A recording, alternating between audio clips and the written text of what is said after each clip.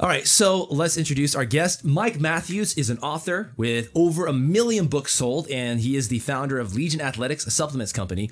Mike is a self-made millionaire. He started off like an average Joe working a day job. He got in shape, wanted to write the book he wished he had starting off in the gym.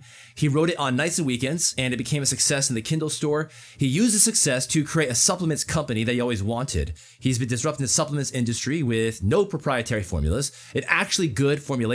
He's sharp, inspirational, and a walking encyclopedia of information. Welcome to the Twitch show, Domination Time. Mike, how are you doing?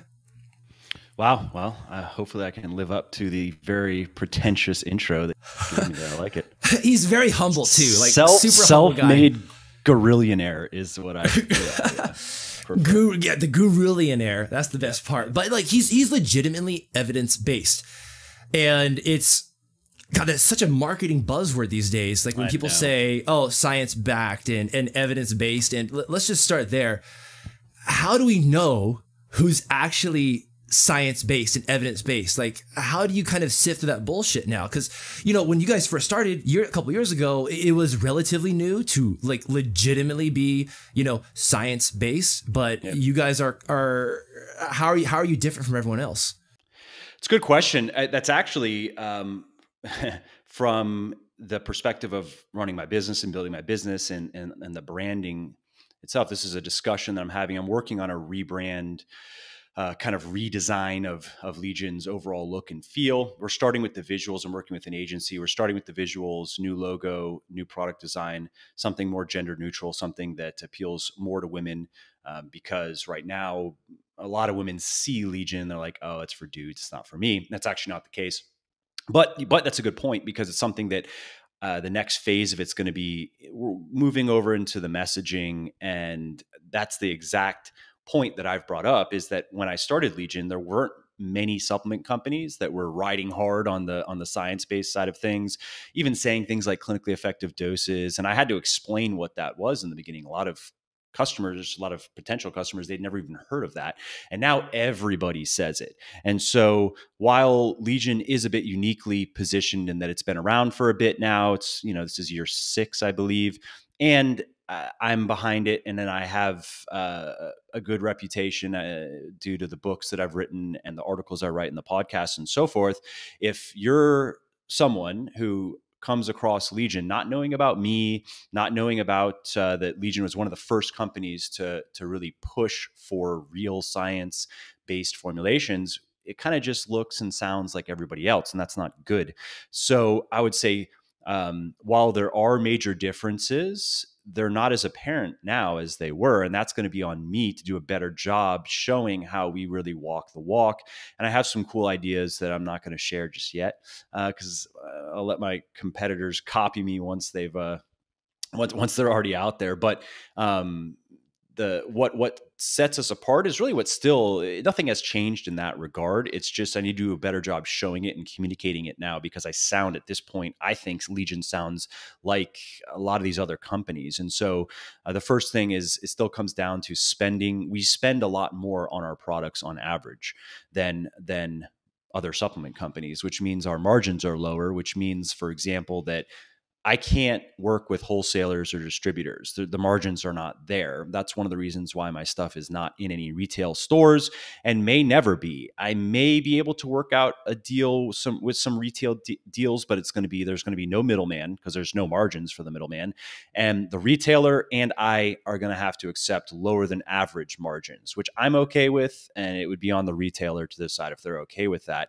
And so, you know, my cost of goods from a business perspective is about double what it should be. It should be, from a business perspective, probably, I don't know, 30 to 40%, and it rides at like 60%.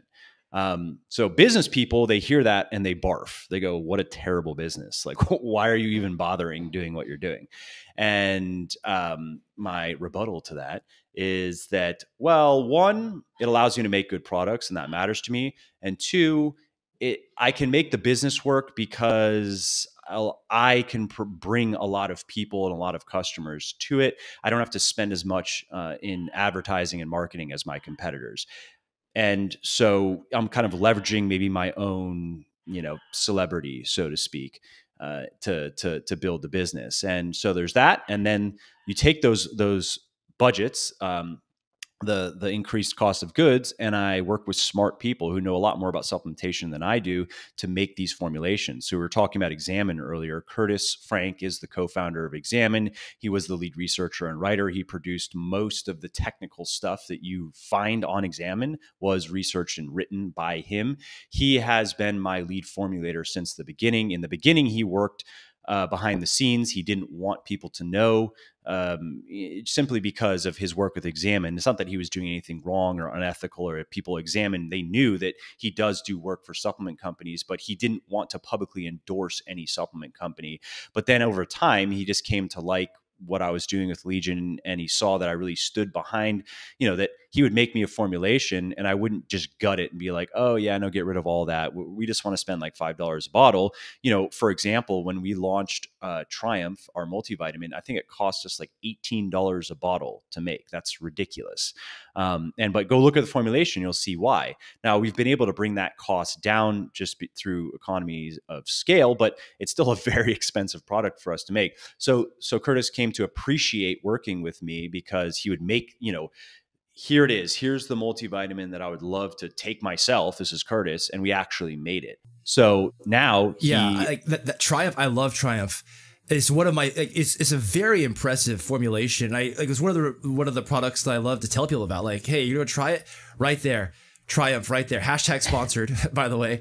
But it's one of my favorite five because it's just, it's so hard to find a good multivitamin that's well formulated. It's got the right types of minerals, right? Not zinc oxide, but a different mineral form than just the oxide, because oxide is the worst bioavailability.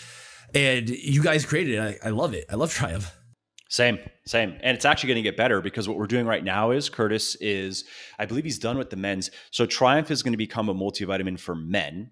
And so what we're going to do is we're going to take some of the extras, some of the goodies. We're going to take a couple out because he likes, it's always there's the cost and the benefits associated. We can't just go forever. So in weighing, in terms of, there are certain things he definitely wants to keep in, and I agree with. And there are a couple things he's like, we could take these things out and put these other things in that are even better. And in a few cases are kind of male specific. And then we're going to create a female specific, female only multivitamin, which is going to be great because then it's the dosages of the vitamins and the minerals. Those are going to change because now you're talking about probably on average people that weigh half of your average man who's going to be taking, somewhere around half, who's going to be taking it. And then there are some cool female specific things that are going to go into the women's multivitamin. So can you give us a spoiler alert for any of those female specific things? Because I've heard critics say that like, oh, female multivitamins, men and women, they're pretty much the same. Those differences are too minor. What say you? Well, we'd start with the vitamins and the minerals. The dosages should be generally lower, and in the women's, for example, it's going to include iron. We're not going to include iron in the men's. So there are a couple other minor changes to the vitamins and minerals like that. And then in terms of the specifics, there's one in particular. It's Vitex something. I'd have to Google. It's Vitex. I'm watching the stream. I thought you were talking. And it can help reduce PMS symptoms, cramping. So that's an interesting one. And there are a couple others as well that are just good for female health, reproductive health. And again, the formulation's not done yet, so I don't want to say too much, but I'm excited for it just because from a marketing perspective, specificity is always better. And also from a product perspective, I think in this case, specificity actually will make for a better product as opposed to just like fake bullshit specificity of saying like pre-workout for women, pre-workout for men. Like, nah, that's really just marketing. But in this case, the formulations are going to be appreciated different. Yeah, I've seen a lot of, in my opinion, predatory marketing where they try to market it between men and women. And I've had some of my viewers on Twitch ask me about, okay, hey Tom, I saw this one for women. What do you think? And I actually look at them like, holy shit, this is complete bullshit. They're just marking up the price and lowering, making the dosages worse. Yeah, and putting some pink on the packaging or something. Exactly, that's the pink tax, right? So, I've had at least one woman accused me of that on Amazon because the women's book was selling for more than the men's. And I was like, no, I actually don't control the prices. Amazon controls the prices. So you can write Jeff at Amazon.com if you want to rage against the Amazon patriarchy, but or maybe there's not a conspiracy in everything. And I'm one to, I understand conspiracies exist, but come on. Yeah, I'm in the back end going, yeah, women can just pay more because they're weak. Mike, where else am I going to take my keyboard warrior instincts out on? I got to fight something, you know. So I'm gonna have to fight against you and your. Anyway, so we're gonna go too deep down that rabbit hole. But in terms of supplements company, like whenever I see a supplements company try to like do that predatory marketing, to me that's a red flag. And of course, yeah. If they use a bunch of buzzwords, for example, just go to another company. Like so that alone. Yeah, right. So like when we start vetting companies, like let's say someone wants to vet Legion, even though we all know like Legion is the best supplements company out there, and anybody who disagrees, mods ban them. But if someone wants to vet you, like who's this Mike Matthews guy? He's got 2 first names. How do I trust this guy? Or Legion? How do they start? Like when you see a supplements company, how do you start vetting them? What are red flags? What are good, good signs of a good supplements company? Red flags, anytime that a supplement company is talking about something as revolutionary, they are bullshitting you, period. Supplements are not revolutionary. They will never be revolutionary. They are supplementary by definition. Even creatine, the best, as far as body composition goes, probably the best supplement you can take, is not revolutionary. It can help you gain muscle and strength faster over a longer period of time. So that's one thing. Any sort of marketing hype around that, whether it's a revolutionary formulation, a revolutionary ingredient, a revolutionary delivery method, where you have these pills that have like 7 layers and they have little balls in them and liquid and no. Liposomal's hot too. Liposomal pills. Yeah. I think my wife was giving me some liposomal vitamin C. And I was like, whatever vitamin C we have, just give it to me so I can take my gram in an hour and hope that I get over my cold maybe like 1 day faster or something. So the more hyped up the marketing is, the bigger the red flag. That also kind of gets into buzzwords, right? So the more buzzwords that they use, the bigger the red flag. And I understand from a marketing copywriting perspective, you need a little bit of that. But when you get into ingredients, for example, where ingredients are being delivered with a whole bunch of buzzwords and hype, that's a red flag. If they overuse brand names, like if they push like all of our ingredients we have the branded carnosine, beta alanine, we have the branded this and the branded that, again, it's just marketing hype. And I actually appreciate it as a marketer. I'm like, yeah, that's smart actually, but it doesn't really mean anything. It's the branded. The reason why I use branded beta alanine is so carnosine, the company that owns that patent, which is strange that you can patent a molecule, but you can, is so they don't sue me. That's the only reason that I use it. They're nice people. The people I've dealt with, they're all cool, but really that's what currently that's what they have. They have a patent, and if you're big enough and you're using unpatented beta alanine, they will come after you. And is that worth it? No, it's not. So that's another thing. If they get into like naming their blends and their mixes all fancily, that's also a red flag. So, I guess it's okay if you had something like a thyroid blend. Okay. I mean, using proprietary blends, period, if they don't list the individual amounts of each ingredient is obviously, that's a huge red flag. Don't even buy anything from it. If it's the super maximum pump matrix blend and it just gives you the weight of the blend and then the ingredients, but doesn't tell you how much of each ingredient, move on to another company. But if they have a blend and it gives you the weight of each ingredient in the blend, I'd say that's okay. And it can be helpful, actually, I think, from the perspective of educating a consumer. So if you're looking at a supplement facts panel and it's just a bunch of ingredients and you don't know what any of that is, I could see how I might even do that just to allow the consumer to know, like, oh, these are some things for this purpose, and these are some things for that purpose, as long as you're listing the amounts in each one. I don't do that in my products, but I actually can see how it might be helpful to some consumers to see that. So let's say it's the thyroid blend.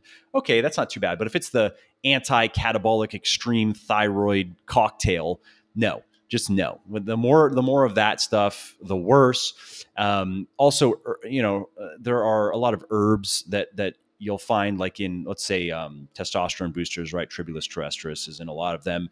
And so what supplement marketers will do is they'll hide behind herbs, but they won't give you the percentages of actives, which is really what you want. If you're taking Tribulus terrestris, which you shouldn't be if you're trying to boost testosterone, because it won't do it, but you want to go for what are called saponins. That's the molecule you want.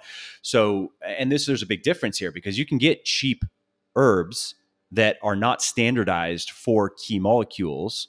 And then people might hear that, ashwagandha, they hear like, oh, ashwagandha is good, but they don't know that it's not just the ashwagandha that you want, right? There's a key molecule, or the key molecules in ashwagandha that you want. And so if you look at herbs in Triumph, for example, we list those actives, 5% blah, 2% blah. So then people who are inclined, they can do the math and they could run over to examine and see like, hey, am I getting enough, whatever the key molecule is to make a difference? So I'd say those are red flags. I mean, speaking of testosterone boosters, if they sell a testosterone booster, I say a hormone booster at all, then they're a bullshit company. That's another red flag. Mike, I was just about to release my line of BCAs featuring testosterone. You're really ruining my groove here. Well, hey, if you put pure testosterone in there, like testosterone powder in the BCAAs, then I don't actually know how well that's going to work, because it needs to be injected. But at least that would be a little bit better than the feds will come after me. There's a chance maybe it'll do something. Yeah. But the feds will come after you, but that doesn't matter. You'll make enough money, and then what you do is you set aside a portion of that money for the fine that you will eventually get, and then you just pay the fine, and then you move on and you just do it again. Yeah, dude, this guy's a genius, marketing genius. But speaking that's of the secret of getting rich. It's just corruption, fraud, pretty much. Yeah. But one of the things I was thinking about just now when you mentioned this is one of my red flags is overextending on their claims. They're going too far on what the science says, and they're extrapolating too much information and presenting as fact. There was this one product review I was doing for my viewers on Twitch, and it was Pulse versus, that's right, hashtag sponsored, guys, right there. Picture of Pulse. But it's Pulse versus this other pre-workout that shall not be named, and I also just can't remember it. But betaine, right? That's how you say it, betaine. Betaine. They were overextending on the claim and basically extrapolating that it helps reduce homocysteine levels in a way that's going to be like, it's going to protect your heart. And they were saying it in like almost a factual way. And I liked that Legion never even mentioned that, because homocysteine is not, I think it's not conclusive at this point, right? About how it betaine affects that and helps protect heart health. Yeah, and again, I'm gonna credit Curtis for a lot of those types of calls, because I always run all copy by him. In some cases, I ask him. He'll put together a first draft for me, because again, this guy reviewed over 40,000 papers, like studied 40,000 papers over the course of 7 years when he was working on the Examine project. So he knows more about supplementation and biology than I ever will. He's at like a Pharma D level of understanding. So it's nice to have him to bounce these types of questions off of, because, I might read even 5 papers and come to a conclusion, and he's like, oh, no, you need to read like 50, and then you'll understand that that's not right.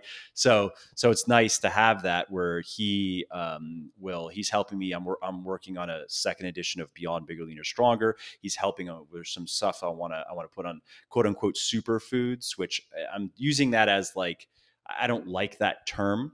And so, but I like that term to bring people in and then say, okay, there's no such thing as a superfood, but there are nutritious foods that are kind of neat, because they also contain some unique molecules that do some extra neat things in the body, like the anthocyanins in blueberries, for example. Blueberries already a good food. It's just a nutritious fruit to eat. but it's extra neat because of these pigmentation molecules that they have, right? So he's helping with that. He's just a great person to go to for, hey, can you give me a quick rundown of what's actually legitimate on this, and what would somebody like him, who has, I would say, scientific integrity and who cares more about that than selling things, to run all of those kind of questions by.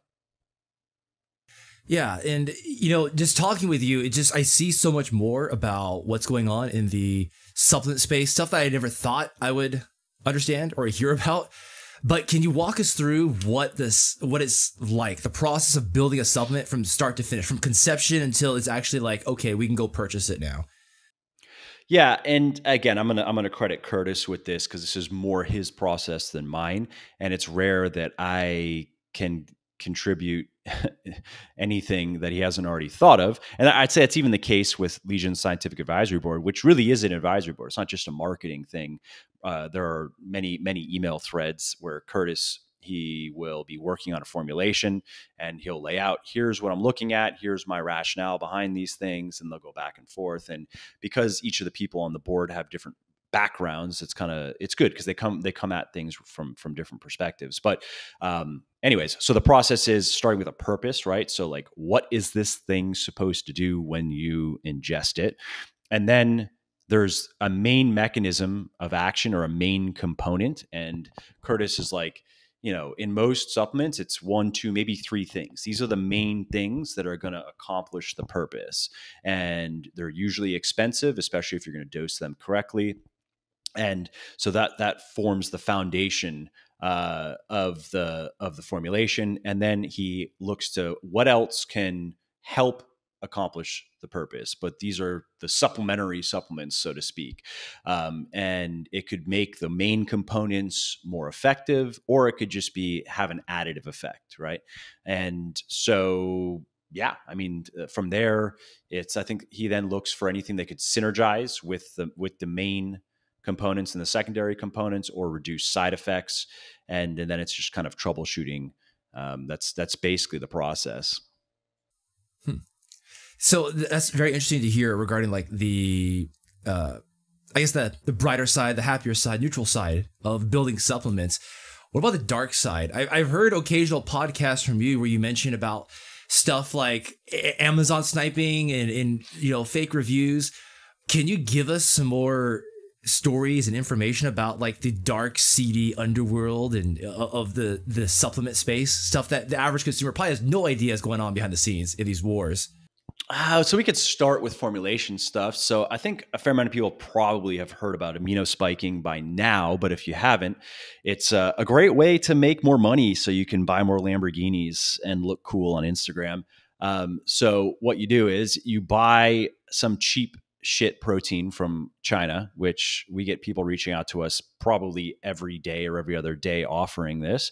And then what you do is you add a cheap amino acid that, like glycine, for example, that's rich in nitrogen and tastes good, because in order to claim that you have, let's say, 20 grams of protein per scoop, you don't have to actually, as far as the testing would go, you don't have to actually prove that you have 20 grams of protein per scoop. You just have to prove that you have the amount of nitrogen that you would expect from 20 grams of protein, because that's just how the testing works. So what supplement shysters figured out is, so if we then, whey protein is expensive, for example, good whey protein is very expensive. So if we want to claim 20 grams of protein, why don't we just buy shit protein that has only 10 grams per scoop? And then we'll add, instead of buying, more protein, we're going to buy just some cheap amino acid that has a lot of nitrogen, like glycine, that also tastes good. It makes it even easier to flavor the thing.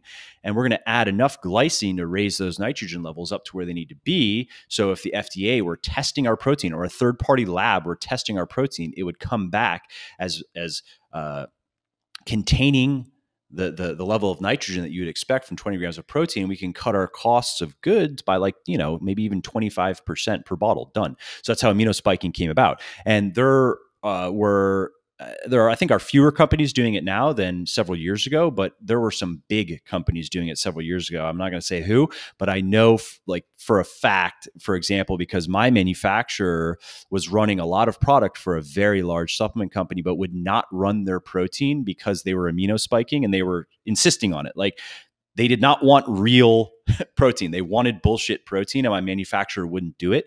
So they had to go elsewhere for their protein. And so it still happens today, though. The bigger players like Optimum Nutrition, for example, has, as far as I know, has always passed third-party tests. And again, that's testing for nitrogen.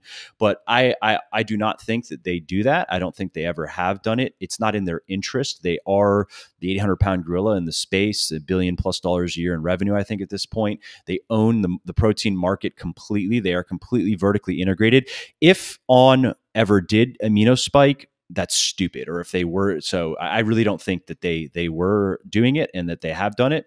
And I mean, I buy my protein from Glanbia, which owns Optimum Nutrition, and that's how big they are. They have a complete monopoly on the protein market, especially whey protein. Period. So, wait, I thought you buy from dairy cows. I mean, like the small dairy farms in Ireland. They own like the own farms them in Ireland. They own the farms. Yeah, those are Glanbia's farms. So that's it. And there are only a conspiracy few. is true, Mike. It is a giant conspiracy this whole time. the whey conspiracy. No, it's great. It's a great product. I mean, and I don't.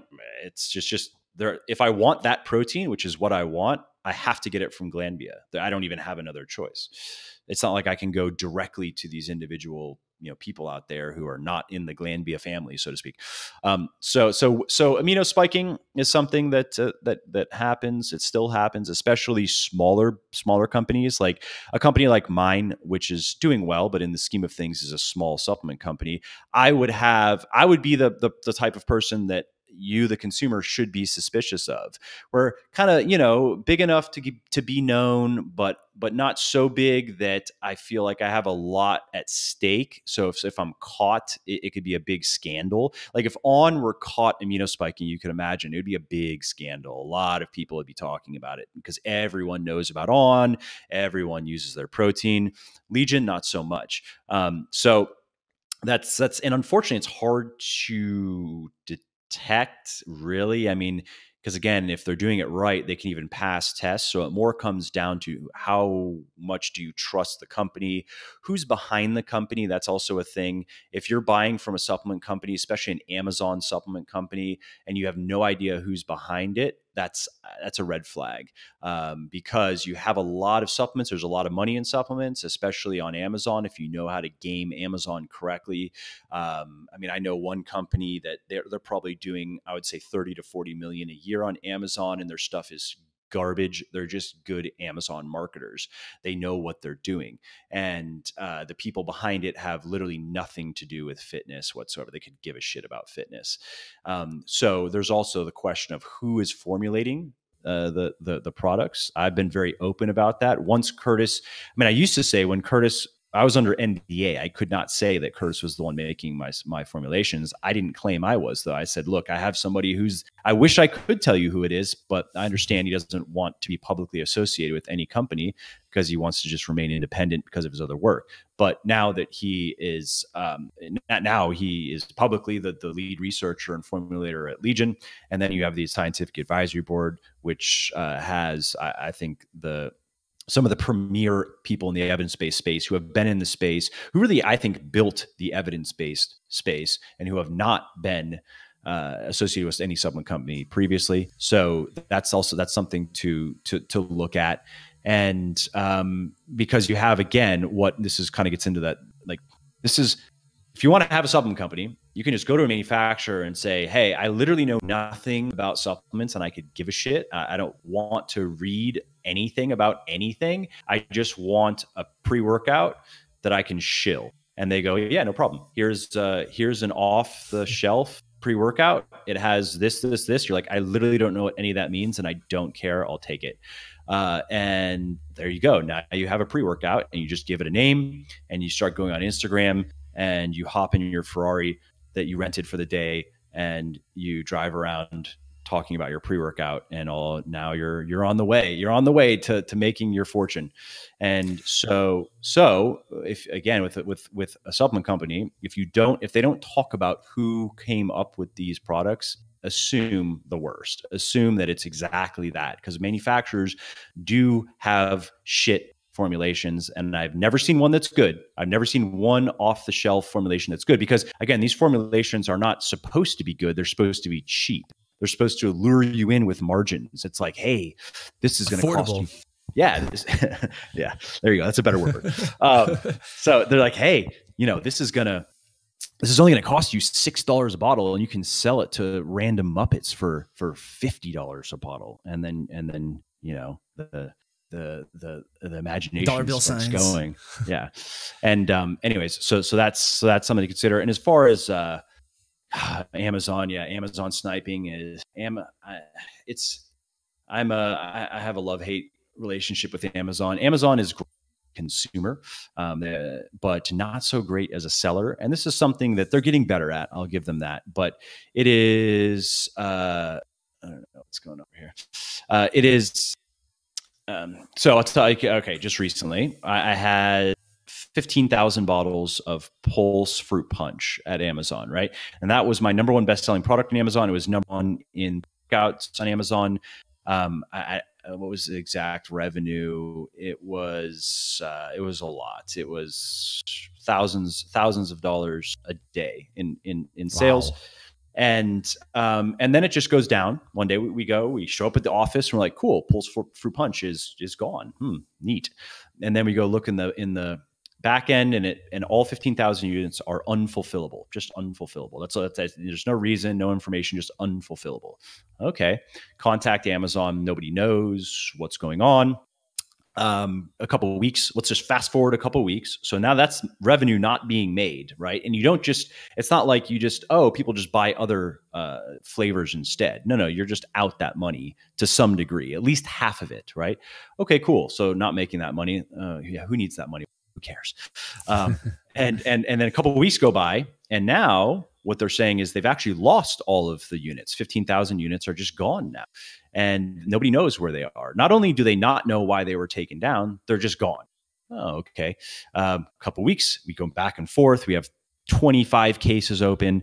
A couple of weeks later, they've said, oh, actually, okay, we found about 5,000 of those units, and here, you can have them back, but the others are gone. Oh, and we're not going to pay you for them. Not only are they gone, we actually destroyed them, is what happened. But we're not going to pay you. We're not going to pay you them because you had 30 days to remove them from our warehouses from the point of when they were marked unfulfillable. And per the agreement that you signed to sell on Amazon, if you do not do that, we can just destroy them and we don't have to reimburse you. And of course, we're like, well, wait a minute. You didn't even know where they were. We couldn't remove them from the warehouse even if we wanted to, because we were trying to figure out what was going on, and your people were telling us you didn't even know where they were. And they go, too bad. We're Amazon. We'll do what we please. Thank you. Basically. So there's stuff like that happens, and that's kind of an extreme case where now I'm out 6 figures in real cost, right? Not to mention all the money that we lost by that listing tanking, and it's coming back, and we'll get it back, but that's a major setback. So there's that. There's also seller on seller violence, warfare. Just because I'm not going to say exactly how to do it because I don't want to encourage anybody, but it is relatively easy to get people's products taken down for investigations if you just kind of know how to game the system. And that's pretty common, where you have sellers will pay people to do what you need to do to get products taken down. So we've been the target of those types of things, especially Pulse Fruit Punch has been a big target because it has been number one in pre-workouts for some time, or at least it was, and it's a moneymaker and blah, blah, blah. So that's the kind of stuff that happens. Tons of fake reviews on Amazon. There's some websites now. I think Fake Spot is one.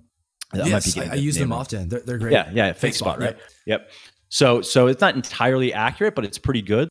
I mean, it's going to say, it'll say some of Legion's reviews are fake. And I don't know, I've never bought a review, so it's not entirely accurate. Like, and the reason, of course, I would say that I never bought a review, but no, really, the reason why I have never bought a review is if that's the one thing that can just get you banned. If you mess with Amazon's reviews and they find out, they probably will just ban you, and you may or may not even get your account back. There was a company called Ubervita that was doing at least 50 million a year on Amazon, and they were going hard, not just with fake reviews. I mean, they were like contacting people who left 1-star reviews and threatening to sue them if they didn't take their reviews down.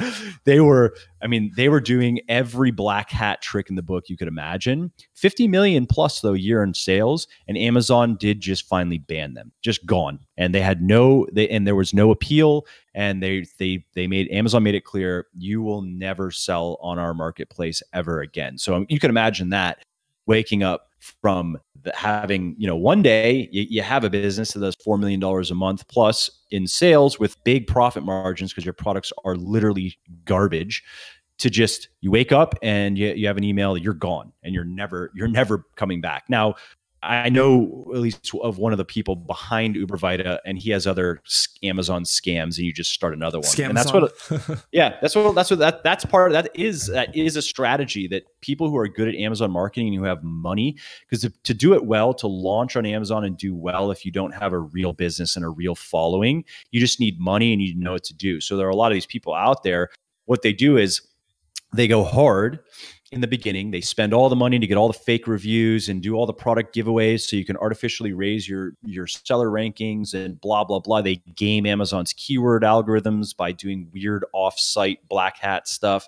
And yes, they know that they probably will get caught and banned. They do shady things to incentivize people to leave good reviews, but they don't care, because they know that it's going to take, they figure they can make at least a good run for a year.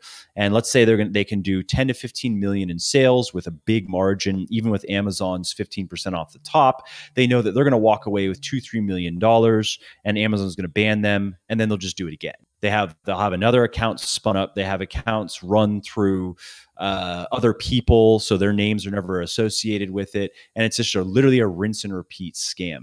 And so that's what Amazon is dealing with right now, and they know about it, and they're doing they are working toward cleaning up their marketplace. But it's just with the marketplace being so open and with it being so easy to do what I just outlined, if you have money, you know what you're doing, and now you have more and more people that are learning about how to do it and making enough money to self-perpetuate it.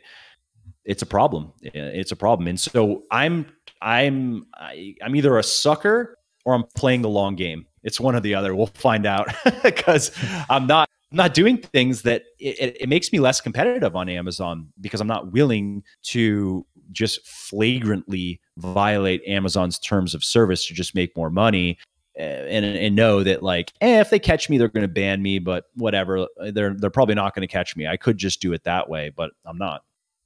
Mike, think of how many yachts you could have had by now. Well, but I want to go back to the whey protein, actually. I need a jet before I need a yacht. All right, so that's your price. Everybody has a price. Yeah, but true.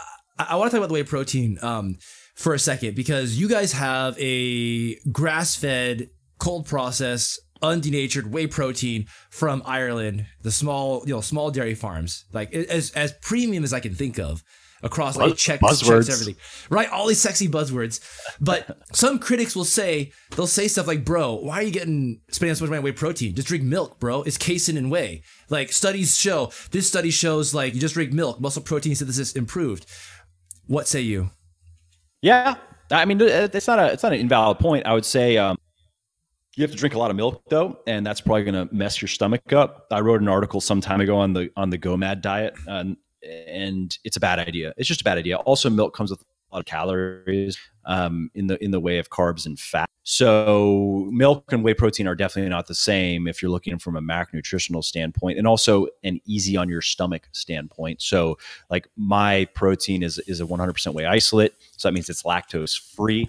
And we hear from people often who are surprised that my protein is the one that they've found that does not upset their stomachs. And where they've tried a bunch of other types of ways, and one for one, even isolates upset their stomachs, whereas mine does not. And so that's one of the reasons why I would say I would choose a whey protein over milk. Also, if you look at it for per gram of protein, the cost is probably not that bad. It's going to be different. Milk is going to be cheaper, of course, but the fact that you can get pure protein from a powder, and you can get it at a pretty economic price, I think is good. Protein powders are more convenient. There's no question that you're not going to lug a gallon of milk around with you all day, drive around, just sipping on it or something, right? It's a lot easier. Hey, some bros will, like, just like instead of the gallon jug of, like, 5-gallon jug of water, 5-gallon jug of milk. Gotta get those gains. Leave it up to a bodybuilder in his walking around in his stringer, his Ziz stringer.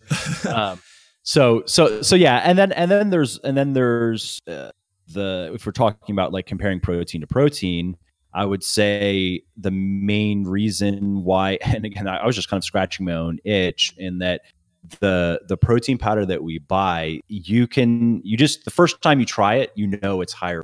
It mixes better, it tastes better, and then there's also the stomach factor too. If you have a sensitive stomach, chances are, even if other whey isolates upset your stomach, mine won't. And you can just chalk that up to the quality of the dairy. That's why we went with this. So like we had a couple options when we were creating the product. I was like, talking with Curtis and with the manufacturer, saying, what's the best stuff out there, period. And it was between this and stuff out of New Zealand. And the stuff out of New Zealand was significantly more expensive, but I thought tasted worse. It had a different taste. It was probably better than just like your average run-of-the-mill whey protein, but I liked the taste of this Irish better, so that's why we chose it. I mean, I like their whiskey, so I'm sure they're doing it right with their milk too. But the grass-fed stuff, halo effect must be doing everything. The micronutrition, like grass-fed cows, grass-fed meat, grass-fed organ meat, grass-fed whey protein, grass-fed milk, it's all better micronutrition. But what is actually transferring over into the whey protein? Are we actually getting that better micros in the whey? And if yes, why aren't you guys putting a label? I want to know how much vitamin K2 I'm getting from this. I'm going to say no, not in any. Even if you not that tremendous, like, yeah, you get a little bit more omega-3 fatty acids and a few other things, but it's not going to make a big difference unless you're like following the carnivore diet, then maybe it'll help a little bit. So no, I wouldn't make any specific claims as to more micronutrition. And grass-fed is something that I'm even wary of. I think I actually pulled it from the website, and I generally don't talk about it in the copy, because the reason why I don't like the claim is technically it doesn't mean very much. It just means that cows ate grass at least once in their lifetimes. There's no standard. It's not like organic, where at least that label, it does mean something. It does mean that a percentage of the ingredients are organic.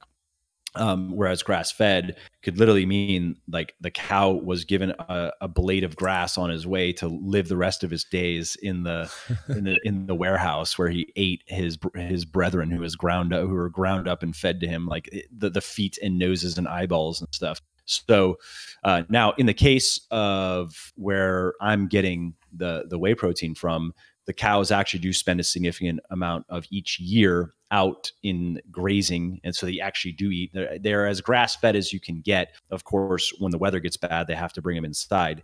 And yes, that does make a difference. It does make a difference in terms of the cow's health, which and just nutrition in the cow, which then transfers into the meat and into the milk. But again, coming back to the protein powder, I wouldn't say that it's going to be much more nutritious due to that. It may contribute to the just the fact, again, that the protein powder tastes better and tends to be easier on people's stomachs. That could be contributing to that, but I don't think due to like, oh, it's because, these specific nutrients are more rich in the grass-fed as opposed to the non-grass-fed. I see. Very good, very good. The next thing I want to talk about, I want to talk about supplements a lot. I mean, honestly, a lot of it is just me getting my questions answered here. Guys, if you want to meet your what's the word? Hero, your inspiration, the best thing to do is make your own platform and invite them on as a guest. That's, you don't have to wait in line at fitness expos to meet these people. But I'm not joking when I say that if it seems like I have composure right now, it's all acting, because right now I'm just giddy like a little schoolgirl here, getting a chance to talk to you. And I say that because you seriously were one of the biggest inspiration for me to start streaming on Twitch, because I view this is a marketplace that no one's tapped into yet for the health and fitness stuff. No one's doing it right anyway. So I really wanted to do something like that. And so I really want to pick your brain on the success and motivation and balance and stuff. So often we hear about the advice to chase your dreams, go be an entrepreneur, quit it all and risk it all. And I want to get your point of view on this stuff, but not just the positive, bright side of like the memes that talk about, go live your life and be your own man kind of stuff. But I want to hear also about how it's not all sunshine and glamour and just, it can be really tough. So you're a successful guy. It's very easy to look at you. Purportedly, I heard somewhere. But for every one Mike Matthews, how many other people have failed out there? How many other people who had the right idea, they had the right drive, the right work ethic? Could be hundreds or thousands of them with the right temperament and skills, but they end up failing. Can you tell us about that? I mean, it's true. I mean, I don't know though if I would agree that they had recipe. I mean, there are some people out there who maybe had everything, really unlucky, sure. But I'm going to speak from what I have seen. I would say there are a lot of people out there who maybe they have a work ethic, for example. They have the hashtag hustle, as the kids say, but actually don't have the skill set. They don't have, like, for example, I'll speak about the book market, right?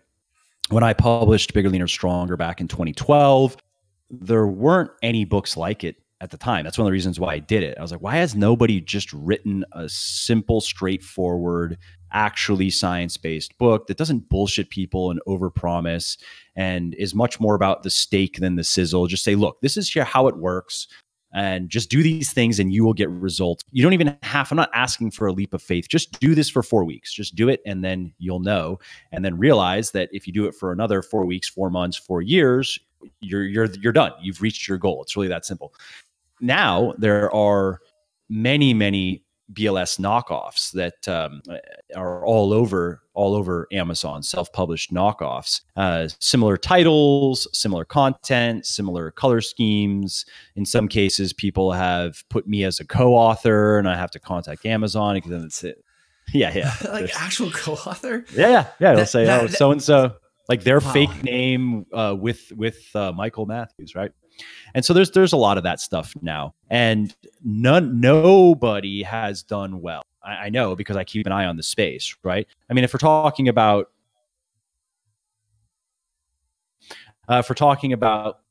supplementing, I don't know if you can hear. Hopefully not on the back. It's not too loud, but no, my audio is actually cutting out a little bit here and there occasionally. It's just, I think it's having to cut out just the perfect time in which like there's background noise. So you're good. Okay. You're good. So they'll be done soon. So anyway, where nobody has any longevity, at least any of these knockoffs, right? If we're talking about, people have made a little bit of money. Yes, that's true. And so my point with that is, and I have people that reach out to me regularly kind of asking, either saying what you said or kind of asking questions along those lines.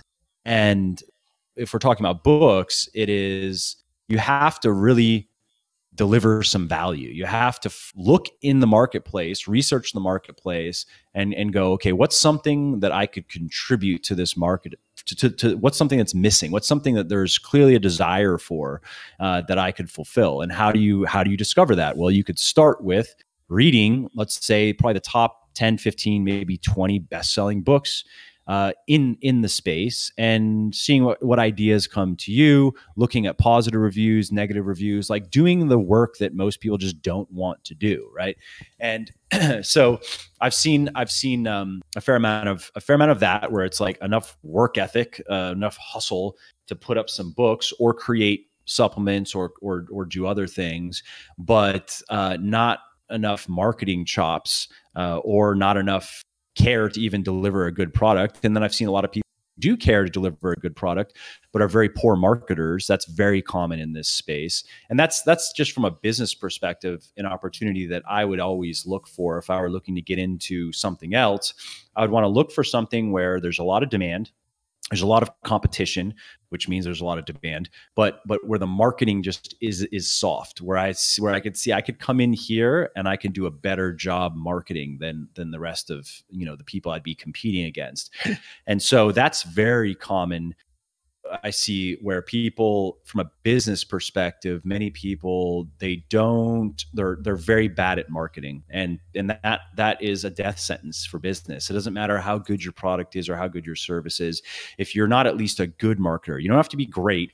And in some ways, I'd say I'm only good, and I can always get better. In some ways, I'm probably very good. Probably with writing copy is my strongest marketing ability, and I'm like decent on other things. I have good marketing sensibilities probably at this point, because I've studied a lot of marketing material, and I've been exposed to a lot of good and bad marketing. But that is one of the number one skills you can have. And really, marketing, what that is it comes down to persuasion. It comes down to sales on a broad scale, right? And a lot of people, they don't like to sell. Like that, it just turns them off. They want to just, paint their paintings or write their books or make their widgets or gizmos, but they don't want to really learn how to sell them to people. And they think that if they just make a good gizmo or make a good painting or whatever, that eventually people will find it. And that's just not true at all. The number one thing that, outside of your technical skill, which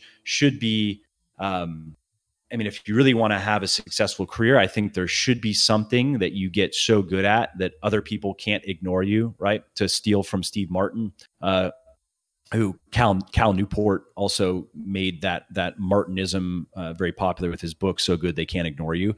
But it's just that concept of, if you're working at something and you're not successful yet, the first thing you should assume is you are not good enough, period. So if you're working to write, or if you're working, even if it's just to build a business, talking about just selling things for a profit, which in the beginning didn't feel very appealing to me, but now I have appreciation for because of the art and science of business building. But if it's just selling things at a profit, right, and you're not doing well, you should assume you're not good enough yet. And really, then what your business is, it is a marketing business. If your thing is kind of a commodity, if it's not some revolutionary thing, it is definitely, you are just in the business of marketing. And if you're not doing well, it's probably because you're not a good enough marketer yet.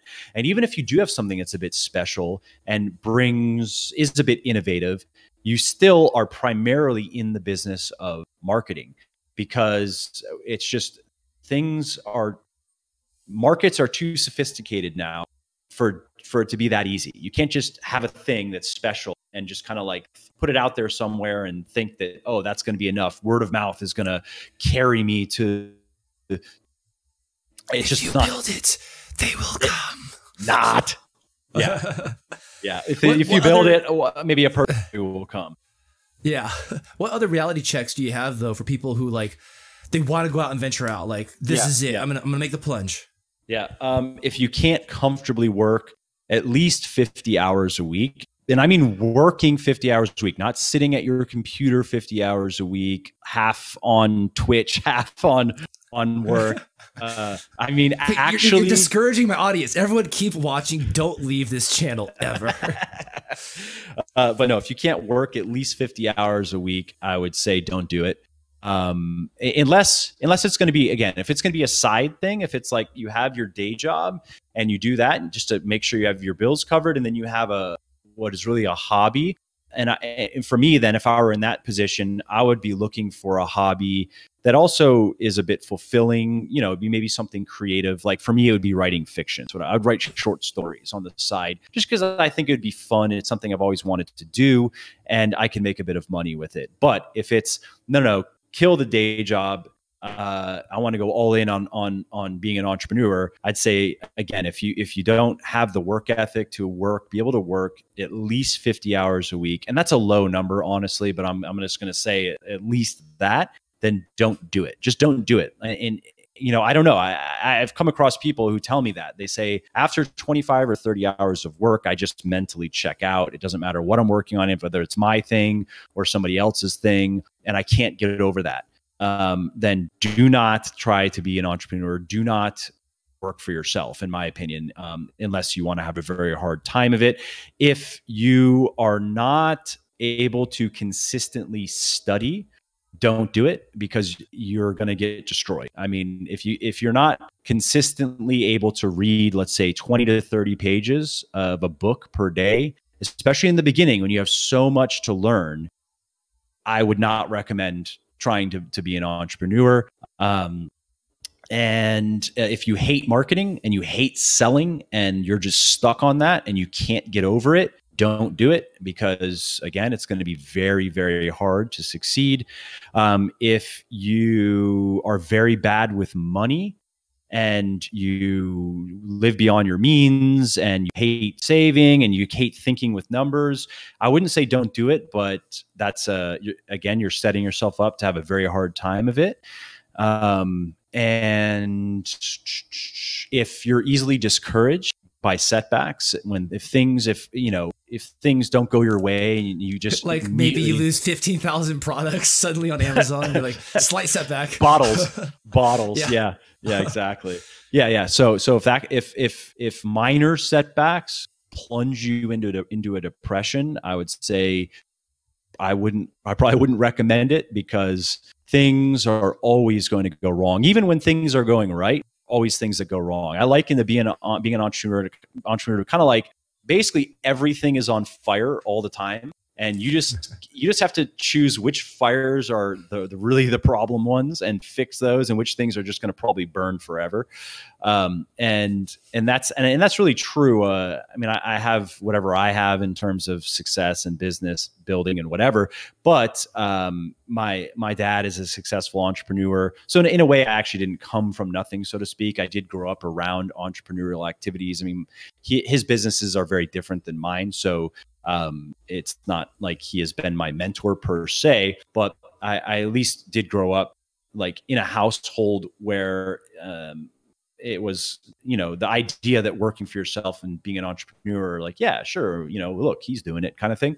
But through him, I've also met some very, very successful business people. And even they say it's very similar. Like I was speaking with a guy recently whose business got valued at $800 and something million. He just did a liquidation. No, I think he just did a round of funding, actually. And it was a very similar as 700 employees. And it was a similar discussion where he's like, God, there's so many things that annoy the shit out of me, and so many things that need to be fixed and that need to be better. And this entire area, new customer acquisition, I tried hiring a CMO and he sucked. And so now I just do it, like I have to do it myself. And so, but from the outside, you might look at this guy and think like, oh, he's got his systems in, he's got everything down, and his life must be so easy. No, absolutely not. Nobody that would see that and think that would want to walk a week in that guy's shoes, let alone years in his shoes.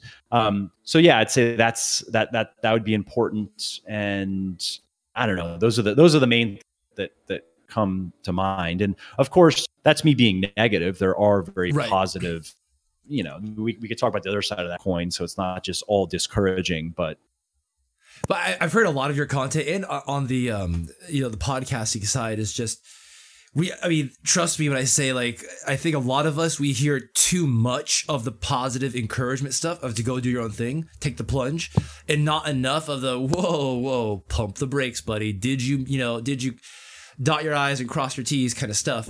And also for lack of time, I do want to move this forward for the last couple of questions. you and I both share this content creator drive we have a purpose to create and make things digestible and educate.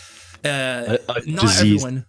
Yeah, a disease, a curse, if you will. Like we try scratching this content creation thing, but it's just never enough. Must create more. But there's other people out there. It's like an STD, you know? Yeah, it spreads. Does that mean, Mike, you infected me? I feel closer now. So, brothers. But there's a lot of people out there who don't share that drive, that passion to like create content, to teach, to educate, but they're still sitting there lacking a purpose in their life. They feel like there is a void and a purpose. They don't want to be an entrepreneur. They don't want to create content. How do they find their purpose? What would you say to those people who haven't found their path yet? I would say start with anything that just seems interesting. And this would be applicable to people who maybe want to be an entrepreneur. You know, in some ways, I don't really like running a business in some ways, or definitely aspects about it I don't enjoy. And a part of me would rather just sit and research and write books and have a simple, that'd be very simple. And even as far as money goes, ironically, I've made money from books than anything else. So, you know, I could just do that, and I wouldn't even need the money that I make from Legion, so to speak. And so I actually understand that, but this would apply equally to people who want to be entrepreneurial or not. Start with something that is just that you're curious about, right? And because I don't believe in the whole follow your passion thing. I fell into what I'm doing now was not me following passion. It was actually just a curiosity. So growing up, I was a good student. I always enjoyed school. I enjoyed learning things, and I would read outside of school and whatever.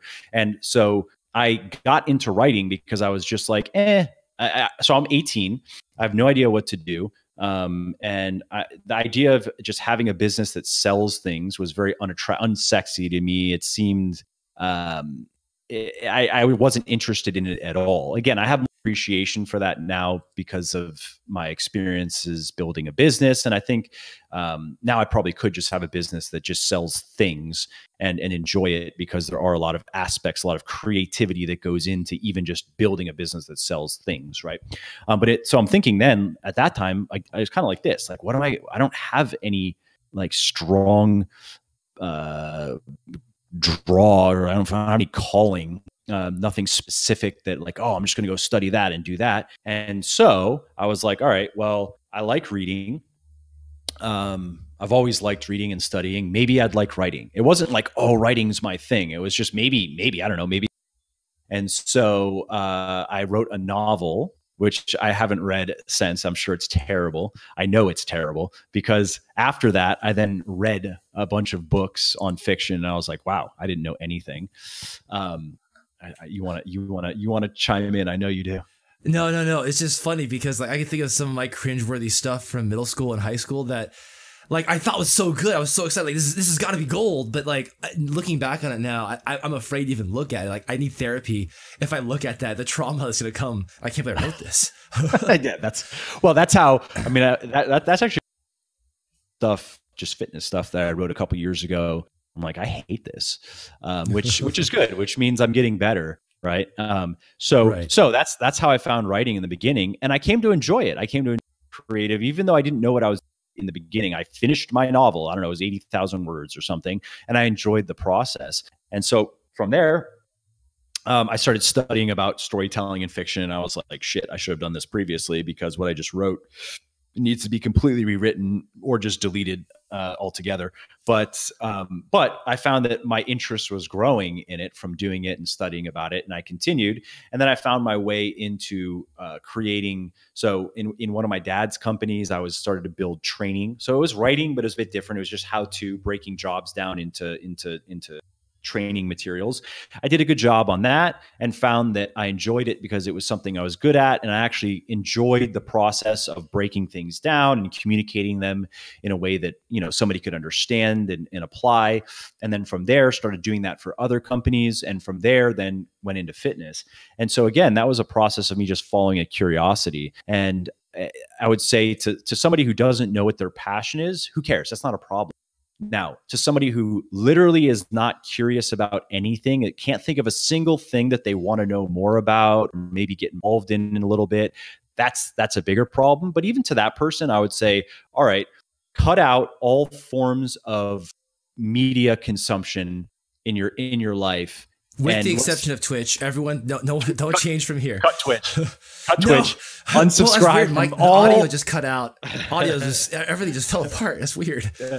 Delete all your social media accounts. Stop playing video games. Stop looking at porn. Stop watching Netflix. Literally, just get rid of everything, and I will bet you within a month you're gonna feel like a new person. One, and you're actually gonna have some curiosity, things that you're interested in. It could be the most random things. The amazing thing with the internet now is you can make money in the most random ways. You could get into like growing plants in, I don't know, trash cans could be your thing. And I promise you there's a market for that. You could make money with that. Really, you can with the internet, especially with Amazon, for example. It is a very low friction marketplace to enter and sell things. I have friends who they've done just that. Like I have a friend who got into gardening. He lives in Oregon now, and he like has his own organic garden, and he made a product that he uses himself, and he sells on Amazon, and he does quite well. And it came out of just him being interested in gardening, right? So you follow the curiosities, and you eventually, I think, can turn curiosities into passions, especially when you get good at it. Because let's be real, no one's going to be passionate about something that they suck at. It's just not going to happen. You might wish you were good at it, but you're not going to feel passionate about. Like I like piano, right? I like to listen to the piano. I can't play the piano. I may put some time into that, not right now, but I may give it some time in the future. But I promise you, I'm not going to feel passionate about it in the beginning. It's going to suck because I'm going to suck. But if I got good at it, I'm sure that it could develop into something more than just a curiosity. So that would be, I think that's the advice that I've taken myself, and that I'm sure that I'm going to be involved in other things in my life in terms of work, and I do plan on branching out of just health and fitness. And again, I will follow curiosities that I would give my time to, whether I made money with it or not. And again, I wouldn't be afraid of how silly it might sound. Whatever that thing is, there is a way to make money from it, almost certainly. And there may not, you may not make $100 million from it, but who cares? Who needs $100 million? I mean, all you really need, if you look at what there's research on this, right? That like at about $80,000 or $90,000 a year for most people is where money just, it hits that point of diminishing returns, where additional income doesn't really make that big of a difference in your life in terms of satisfaction. I understand that number's not going to apply to everybody. There's personal variability. Like, if you're a single 22-year-old dude living in Wichita, that $90,000 is going to go a lot further than if you're a married dude with kids living in Manhattan. I understand that, but okay, double it then. It ranges from, let's say, a $90,000 to $180,000 a year, let's just say, depending on whatever you got going on. Beyond that, the extra money doesn't really do that much for you. It doesn't really matter anymore. So the question is, can somebody figure out how to make that range of money with whatever random thing that they get into? I really do believe that, just through what I've experienced with the internet. And so you mentioned about being productive and cutting out social media, with the exception of twitch.tv/TominationTime. But because that's the most important place. That's where you go just to get re-energized for your next exactly. But besides, cutting out social media and stuff, what other tips do you have to stay productive? Because you are so productive and you cram so much into your day. How can we glean some of that to our daily lives? Mostly cocaine. That's really the key. What would Scarface do? I ask myself that question every morning. No, so I'd say for me, it starts with having goals and having plans. So like I have a 3 to 5 year kind of set of goals and plans that I'm working on. So every day I'm taking action toward a bigger picture. That definitely makes a difference, especially when I'm doing things in some cases that are not enjoyable at all. It's drudgery. And if I didn't have an idea of how this fits into a bigger picture, I may just be like, what am I doing? Why am I doing this? So that helps. And then from there, kind of getting into the day to day, having a routine is huge. I know everybody says this, but it's true. It's just true. And even little specific parts of that routine, like start waking up early. If you're not right now, start doing it, and your life will change, because that'll mean that you have to start going to bed earlier, which means less worthless media consumption. And you're not going to wake up early to go consume worthless media. You're going to do something productive with that time.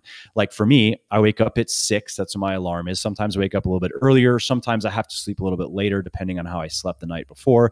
But on average, I'm getting up at 6, and I have an infrared sauna, which has a few benefits. I kind of just like it. It's nice. I go in the sauna and I read. That's the first thing I do. Until about 7, and then I go to the gym and then do my workout, and I'm at the office 8:30 or so, 8:45. And so I've already started my day. I've already built up momentum. I'm in a good mood, which colors the rest of my day. I mean, that's something that research has shown, but you can just experience it for yourself, that when you're in a better mood in the morning, your day just tends to go better. And then getting to work. So, I'm working until probably 7 on average, sometimes later, rarely sooner. And I eat my lunch at my desk. I'm pretty just one task to the next all day. On the weekends, I do a bit of work. In the mornings, on Sunday, I do a bit more extra work. And so I have a very specific routine, and even down, I have a schedule that I follow. Here are the things I'm doing every day. And I feel that actually frees me up to be more productive, because I don't have to think about what I'm going to be doing. I've already made the decision. I'm not going into each day with like maybe I'll do this today, maybe I'll do that, maybe I'll go work out, maybe I won't. The more, I think, maybes you have in your it's just the worse the quality of your life is. And I'll say that for myself too. I'm not saying it's you. Like, it's something though that I try to be as decisive as possible in general, because I find that if I'm stuck between maybe I'll do this, maybe I won't, maybe I'll, should do that, maybe I should do this, it just tends to eat up energy. And we only have so much mental energy and so much physical energy to bring to every day. Even if it's a much higher than average amount, it does have its limits. And so I don't want to be wasting any of that mental energy in particular on random decisions that I can just make. That's one of the reasons why I like meal planning, for example. I know what I'm going to eat every day, every meal. I'm not going to think about it. I'm not going to wonder what should I eat. I mean, research shows that the average person makes over 200 food decisions a day. And I mean, that's ridiculous. That's such a waste of resources. And so having a routine is very important. And I would say start waking up early and start using that time productively. Prioritizing what it is you're going to be doing each day. Read the book, The One Thing, which is, I think, a great book in a very overcrowded kind of cheesy, chintzy genre, which is kind of the self-help. It's not just a workbook, it's kind of a self-help book, but it has some great advice. I stand by it.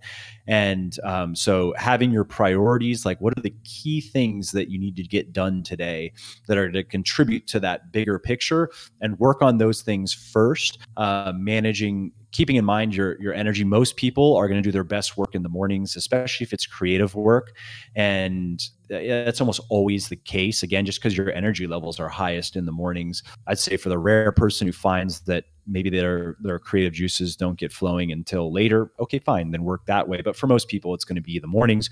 So do your most important, most impactful work first, and save the routine, the email, and all the random stuff for later, the meeting, calls, save that stuff for later in the day. That helps me. And not having any note. I want to comment on that really quick about the morning person thing. I used to think that I was a night person, because I would hear people say like, oh, you should start your day early, you should go to bed earlier, and you do all your creative stuff in the morning. I was just a zombie all the time, dead. I can't function, until I finally took my sleep seriously and cleaned up my sleep hygiene. I did everything Dan Pardy said, Pardi, for those who know, is sleep researcher. I almost said guru, but that's a taboo word here. But a really smart sleep guy. And after I did that, I kid you not, I had the ability to just not need coffee anymore. I was up to like 6 to 8 cups of coffee a day to function. And that was simply because I was being stupid about my sleep. And I was not prioritizing it. After I did that, I was suddenly a morning person. And I don't think I really am a morning person or a night person. I was running on an empty tank. That's what happened. Yeah, sleep hygiene is huge, actually. I think that's something that I've had to put more attention on, because I used to be a complete robot with sleep. It was great. And then my sleep got worse, where I would tend to wake up at night. And now I seem to, I guess the new normal is waking up once or twice at night. It just is what it is. So that means I do have to get in bed a little bit earlier. So I make sure that I'm in bed 8 hours each night, whereas previously I would go to bed. I'd probably be in bed 6.5 to 7 hours, but I'd fall asleep very quickly and I wouldn't wake up once. And, I tried a couple of different sleep apps. And so if I remember correctly, I was getting around 4 hours of deep sleep a night, 3 to 4 hours on 6 to 7 hours in bed. So I was like, well, that's good. I guess I'm good. But that's not the case now. But I've had to accept that. I don't like that I need to go to bed an hour earlier, honestly, than before, because at that time I was working. But even though I may not at this point, because now, I have 2 kids. And so you know how the routine is. It's just by the time it takes, there's food and then getting them to bed, help my wife as she puts the daughter to bed, I put the son to bed. And then, it might be 9 o'clock by the time Sarah and I could even spend any time together. And so, maybe we have an hour or so before we go to bed. So, but yeah, sleep hygiene is huge. Prioritizing that. You can get away with what you were doing until you can't, until everything just starts falling apart, basically. And yeah, so those are some key things for me, at least as far as productivity goes.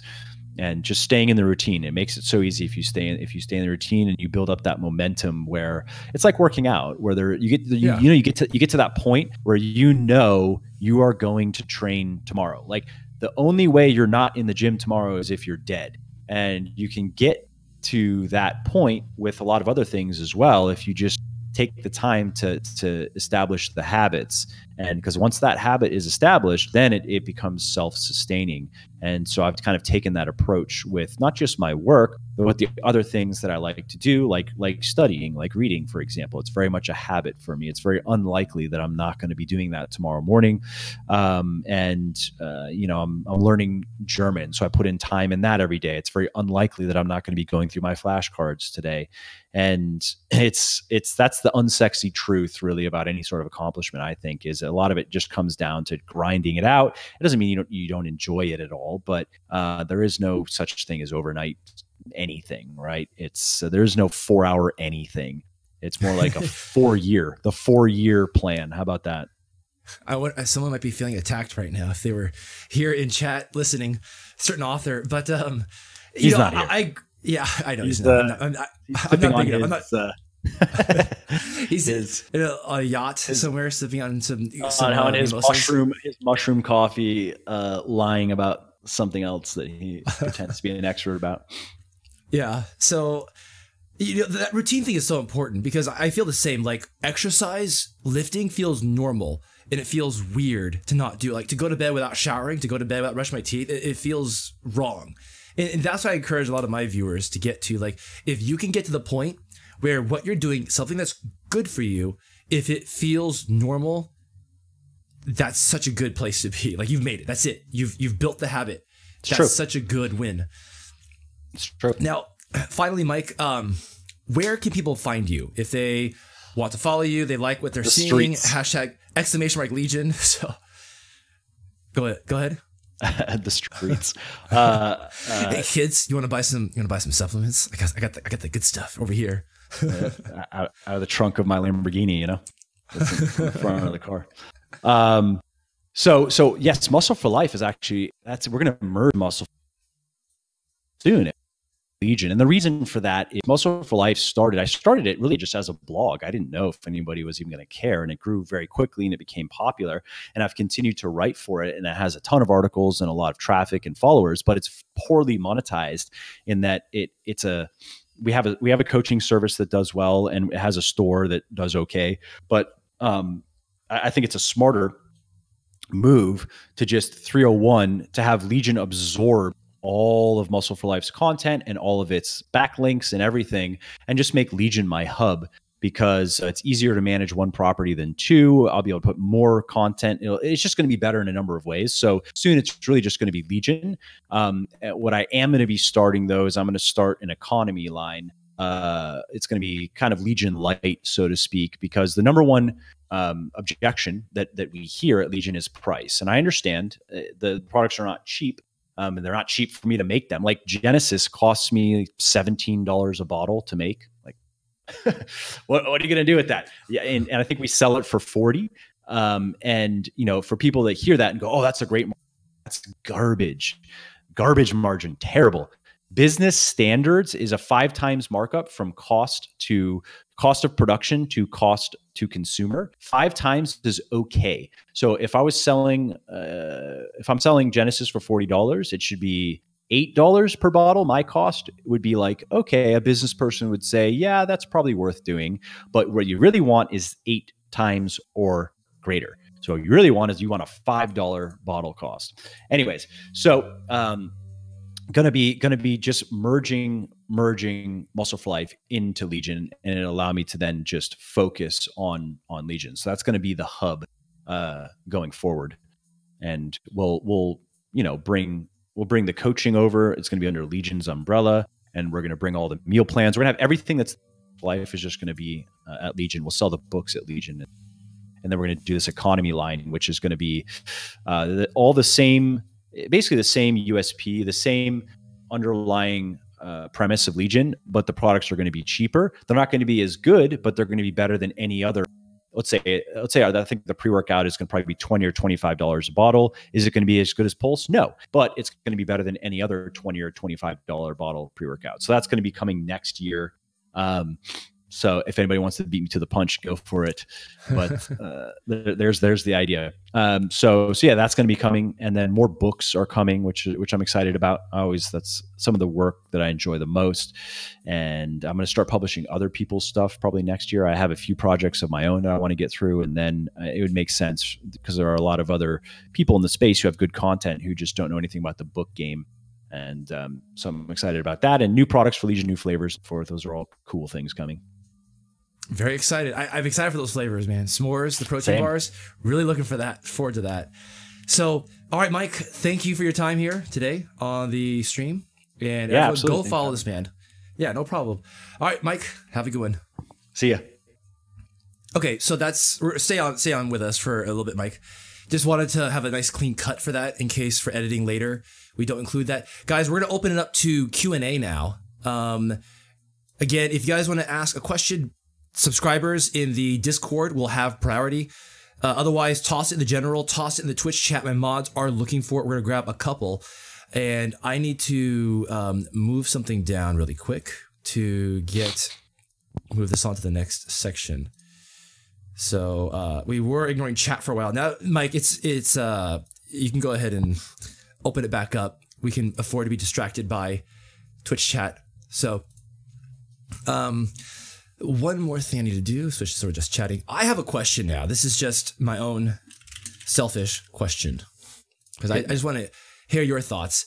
In terms of like troubleshooting when someone can't lose weight and they know like for sure they are tracking their calories, they are weighing their food, they're being conservative on their calorie deficit. When I say conservative, I mean like they're not being too overestimate on, or not overestimate that kind of stuff too much. Where do you think? How do you troubleshoot that? What are the troubleshooting steps for that, for weight loss? Well, I mean, first you got to check adherence, right? Because a lot of people would say those things, but that's not necessarily the case. And not that they're lying about it, that they don't realize that they're making mistakes. But, there are also, it could be related to motivation. Sometimes have real set goals for themselves or a purpose as to why they're doing it. Sometimes it's negative self-talk. They can be very critical of themselves because they, overate by 100 calories, and then that can spiral out of control. Sometimes it's poor habits or lack of a set routine. These are all things that we look for. And I say we because I have although I have a coaching service, I myself don't coach people, and I don't pretend to. People know who they're being coached by. But as much as I would like to, it'd be fun. I can't. It doesn't. I can't justify giving it the time. I have too many other things that I need to do. So anyways, these are things that we look for. There can be external factors too, like not having familial support can be an issue. Inconsistent workout partners can be an issue.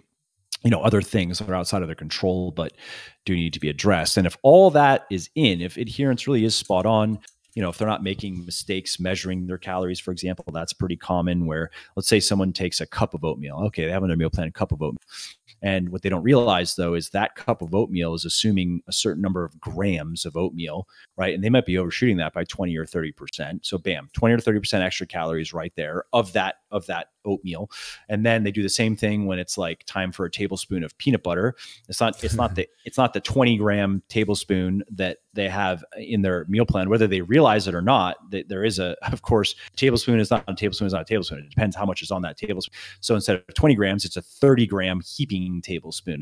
There's an extra 50% of calories of peanut butter. You repeat that mistake a number of times, and voila, your calorie deficit is basically gone, right? So we go through these things, and if all that is then it actually is just time to increase the deficit, right?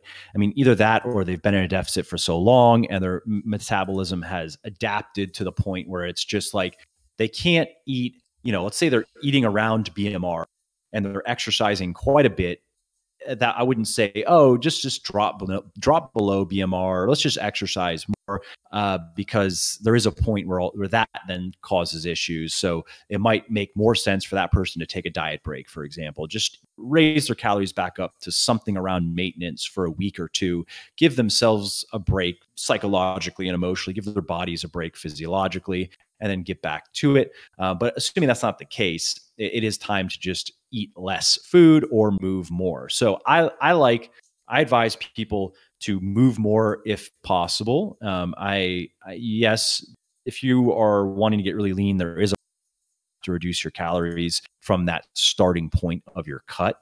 But I would prefer people, if they can, increase activity as high as possible. And the general cutoff for me and what I recommend is, let's say somewhere around 5 hours of resistance training per week. And maybe if they're going to do HIIT cardio because they want to maximize fat loss, up to maybe 2 hours of HIIT per week. And if they're going to do low intensity, I recommend walking. If they can walk enough to make a difference, walking is great. We were talking about this, previously, because it's very low impact. You're not going to be losing any muscle. You're not going to beat yourself up. And if you walk enough, you can burn a significant amount of calories. You can burn 300 to 400 calories per hour, maybe less if you're a very small person, by walking just semi-vigorously.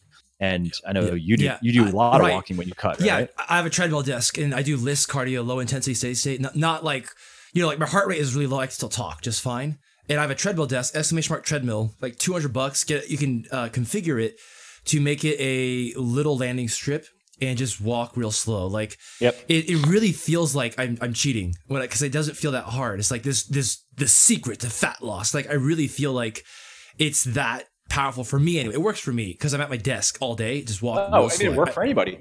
Again, you're burning calories. That's one of, like, when if I'm on vacation, because I usually also if I'm in a city, I like to walk around and see things. I'm not big on shopping or like going from restaurant to restaurant. So I end up just walking around, and I might walk 5 or 6 hours in a day, and then it's also nice that that's 1,500, 2,000 calories or so burned, which just means that it's easy for me then to what I'll usually do is I'll skip breakfast. And then I'll eat a smaller lunch, just kind of get protein in. I'll do a lot of walking and then just eat whatever I want at dinner. And so it's nice to be able to do that and not really notice any difference in my body composition. So you can do the same thing when you're cutting. Now you probably have to have something like that if you're going to do enough walking. That's the only issue is if you walk like 2 or 3 hours per week, it's going to help, but it's going to be pretty, it's only, 600, 1,000 calories when it takes at least let's say close to 4,000 calories to burn a pound of fat. It could be a bit more depending on, although there is about 3,500 to 4,000 calories of energy in a pound of fat. You're not burning, when we're talking about calorie deficits, not all of those calories are coming directly from fat. So in reality, you have to burn a bit more. Research shows it could be as high as, for some people, 7,000 calories just to lose a pound of fat. It's actually what it takes in terms of energy expenditure.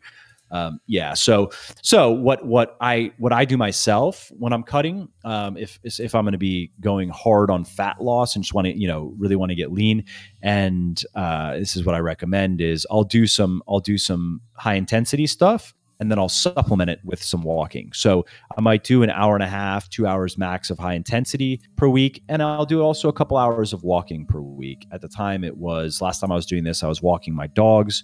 Now we have a new dog. Those dogs are no longer here. So yeah, I'd go walk my dog and have a couple hours a week of that to just supplement the calorie expenditure. And yeah, I'd say that's kind of the flow chart of debugging weight loss plateaus. Good stuff. All right, we're going to open the giveaway right now. This is going to be for the first pack. This is a $214 pack. This is the bigger, leaner, stronger pack. Got whey protein. They're 2 fat burners, Forge and Phoenix, Pulse, their pre-workout. Feels really good. It makes me feel like I am, it really feels like I'm ascending to a new dimension in all of this stuff. I'm not hyping this up. A lot of people report that with Pulse. Also, Triumph, their multivitamin, and Recharge, their recovery drink. So this is going to be $214. So exclamation mark points if you want to see how many points you have. Exclamation mark raffle followed by the number. Throw it in there. We're going to do another question, and then we're going to do this giveaway. And then we have one more giveaway after this for the 30-day Thinner, Leaner, Stronger for the ladies. So preferably the first product for the men, second one for the ladies. We're not going to actually really check this, so you can go ahead and throw it in there. Men if you're a guy, huh? Yeah. I'm gonna get banned. I'm gonna get banned for that because I didn't prioritize. You are such a bigot. I can't stand myself sometimes. But you're kind of a white. You should 50% self-loathing because you're 50% white, right? Right, 50% white, 50% Chinese. Yeah. Actually, I'm supposed to hate myself entirely. I hate every fiber of my being. You should. Absolutely. Yes. How could you do that to everyone, Mike? My ancestors were so evil. So evil.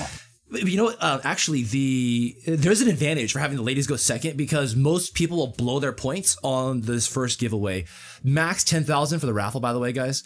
But for the ladies one, we're not going to actually check. But because if you want to win it, if you're a guy, you want to win it and give it to your wife, girlfriend, or just a friend, absolutely can do that too. It's just honor system here.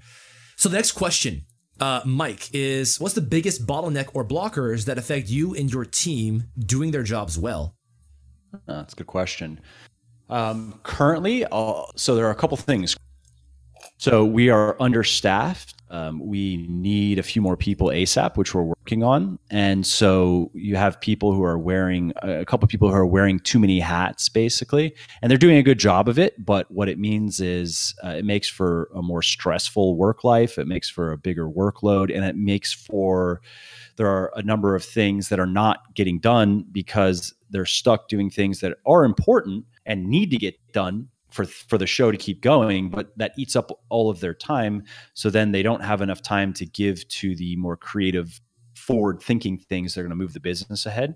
And so I'd say personnel is, and that applies to me too. I mean, there are things that I do where I'm like, I really should not be the person doing this. I really should. This is something that really should be delegated, but I don't have anybody to delegate it to at the moment. So I'm going to do it, kind of thing.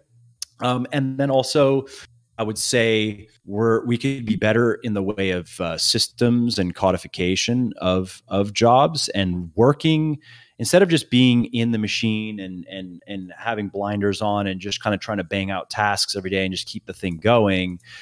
Working on the job and really looking at the system that is being used to do the job and constantly looking at how can this be improved? How can we make this more efficient? How can we make this more productive? How can we get more out of every unit of energy and money that goes into this little machine, right? And a good book to read on that is The E-Myth by Michael Gerber. And that's what it's all about. And I agree that with his basic premise is that ideally you want a business that's comprised of extraordinary systems that can be run by ordinary people. And that's not meant as a slight on anybody. It's just looking at it that way versus a business that has ordinary or even worse systems that requires extraordinary people to even make it run. And currently, I'd say we're more the latter than the former. And that's not good. I mean, it's cool for people to go, yeah, I have a high work ethic and, I'm smart and I work hard to make things happen. And that's great. From a business perspective, you want to have a business that doesn't require that can, where you can hire people who are just good people. They're willing to work.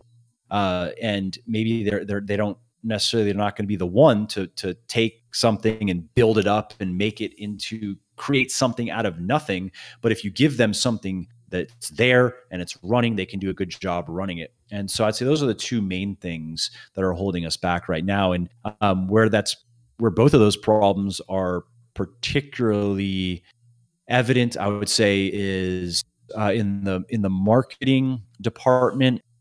And new customer acquisition in particular. So that's an area that I'm going to be more heavily involved in going forward. And it just needs to be staffed up. The guy who's doing it right now is doing a good job, but one person can only do so much. And especially when you take Amazon, for example, Amazon, to do a good job on Amazon, where we're at, requires at least one full-time person, probably more than that, actually, probably at least two, if not three full-time people to really, really maximize our potential on Amazon. And that's just Amazon. That's to say nothing of website customers and website revenue, which is fairly substantial. So again, given that we are understaffed and under-systematized, we're doing quite well. But those are the immediate obstacles that we're working to overcome. All right, good stuff. And I forgot to mention in chat that ! shipping, this is an international giveaway, so with a few exclusions. But we're going to close the giveaway in just a minute. Mods, can we get one more question queued up after this next one? And again, ! Points, just to make sure your points actually entered. If too many people jam it in at the exact same time, sometimes the bot misses it. So just make sure to actually chewed up your points. Let's do one more question, then we'll close the first giveaway. So the next question is, what's the strategy and purpose behind your podcast? Due to the shorter episodes, feels very heavy on the ads and makes it hard to listen to. That's a good point, actually. I hadn't really thought about that. I mean, there's an ad, we do an ad before, and I think I end with an ad. I mean, I'd at least weird not to have anything. And the ads are pretty short. Like, it's usually just a 1 minute pitch. But assuming that's also, we do have some shorter ones. Anyways, that's something to think about. I'm going to check that out. But to answer the question, it's another way to reach people, another way to educate people. I already put a fair amount of work into researching and writing articles. So I was like, yeah, why not turn this content also into podcasts? And then I do some interviews with people, which is a nice way to meet interesting people and quote unquote network, I guess, which I don't do very much of at all. Because yeah, I'd rather just create things than chase after people and to try to beg them to get on their podcast and whatever. So yeah, I'd say there isn't much else to it other than I'm like, people like it. It does well. It averages probably about 400,000 to 500,000 plays a month. It doesn't take me that much time to do, and I get a lot of good feedback on it. So fuck it. Why not? Right? Yeah. Fuck it. We'll do it live. Speaking of doing it live, the great Bill O'Reilly, the great one and only. All right, we're going to close the giveaway and we're going to announce the winner for this. We're going to do it together. So let me get some appropriate music going on here. You're not going to hear it, Mike, but it is intense. It is very intense music. So I'm going to turn the audio. Yeah, you can hear it. All right. So the winner, and watch for it in chat. Watch what GainsBot Nation says. For the winner of the $214 pack, the 30-day Bigger, Leaner, Stronger, and also a shaker. We're throwing a shaker too. The winner goes to... There it is. What? Where? Hookah Bill. It was Hookah Bill. Good job, Mike. Exactly. Hookah Bill. Congratulations. I'm looking at the chat. What am I looking for? GamesBot Nation said, Hookah Bill, you have won. Please speak up in chat. So congratulations on that. Okay, well, so giveaway fail. Yeah, it's okay. This is not the first time it's happened. Oh, it just came through now for me. I just saw it. Oh, really? The congrats, Hookah Bill. Is that the announcement? Yes. Yeah, that just came through. Now everyone's saying congrats to Hookah Bill. Well, no, I know, but the Kellinator, congrats, Hookah Bill. I just saw that 10 seconds ago. She's not actually a bot. She may seem like it, but she's a mod. She's a real person, Mike. How can you say that she's a bot? I'm blaming Twitch, not her. Yeah, damn Twitch. But Hookah Bill, do me a favor and DM me later, either on Twitch or in Discord, and we'll get that out to you. So congrats, Hookah Bill. We're gonna open the giveaway again. So !points and !raffle to enter. This is gonna be for the 30-day Love Your Body Transformation honor system for the ladies, or you intend to give it to a lady after you take a few scoops of their protein. Mike, real quick, your top 3 favorite flavors for the protein. My favorite flavors, birthday cake and chocolate peanut butter, and I like the vanilla casein a lot. If you mix it with less water and stir it up, kind of turns into a pudding, and it's real yummy. And to that point, what's coming is we have a strawberry casein that is straight delicious. It tastes like a strawberry milkshake. We were all just confused, and that was with water. With milk, it probably does literally taste like a strawberry milkshake. So I'm excited for it. Actually, very excited. The casein pudding is yummy. Have you tried that? No, I haven't. I mean, like, it comes out like thick like a milkshake, and that's fine with me. Yeah, no, if you use less water, it just makes it's good. You can eat your protein powder. Yeah. So the next question. All right, so the giveaway is open. It's gonna make sure I got everything going correctly. Yep. Okay. So the giveaway is open. The next question is, what's the best suggestion or innovative idea your team has come up with lately? Wow. Or just a general good one that stands out. Merging Muscle for Life. Although I guess that I'm going to say that came from me, but Artie, the guy who's running all of my marketing, he was talking about this some time ago. So I have to kind of give him credit, and I kind of poo-pooed it at the time. However, I did have plans to build MFL out in its own right and like sell digital courses on MFL. And so I was thinking it made sense at that time to keep them separate. But even if I look back at my logic, even that was just bad. Like I should have just merged these sites years ago. So that was big. Let's see. Roman has come up with some great ideas for social media. So he's been helping just manage my social media schedule and make sure everything gets posted on time. And he has come up with some good ideas for types of posts and individual posts that have done really well. Let's see. Carson's coming up with some great ideas on the customer retention side of things. We have a loyalty program that's going to be rolling out. I think people are going to like that. We have subscription coming. Can you give us a heads up on the loyalty program? I'm very interested in that now. No. Damn it. Almost. It's just going to be a standard, point purchase redeems for things type of setup. But yeah, it'll be cool. It'll be just another reason to purchase from the website as opposed to Amazon. Really, that's the big game now in e-commerce is how do you get people to buy from you and not Amazon. So that's been good.